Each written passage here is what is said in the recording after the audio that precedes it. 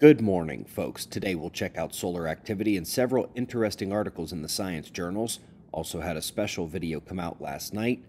Let us begin with our star and find the last 24 hours was not without motion, snaps, and little pops, but even a little M-class solar flare couldn't produce much ejecta in Earth's direction.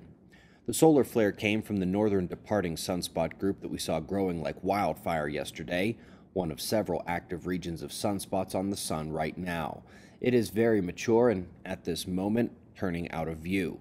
And so for flaring, our focus comes bottom left to the incoming spots, in terms of ones that could produce Earth-directed eruptions over the coming days. Chandra chiming in on a supernova remnant here. Optical wavelengths are complemented by low, medium, and high energy X-rays to make a very complete view of the remnant. If only we could see in more than the red to violet spectrum with our eyes.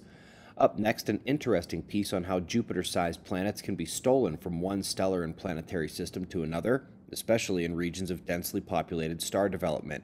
Takes the notion of planets and chaos to another level there. The special video we had last night was a follow-up to our first World Going Crazy video, except this one was a bit more of a pep talk. Thank you guys for the positivity expressed in the comment section. Check it out if you missed it.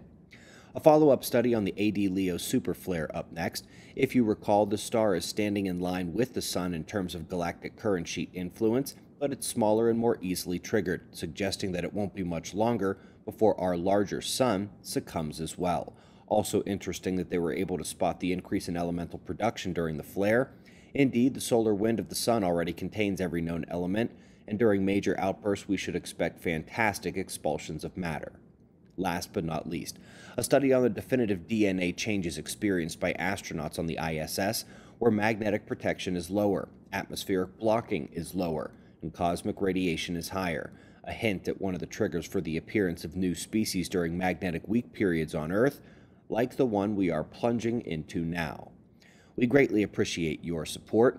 Learn more about that plunge, super flares, and more with the playlists and books linked in the description box below the video. Subscribe and we'll do this all again tomorrow, right here, but right now at 6 a.m. in the new Valley of the Sun.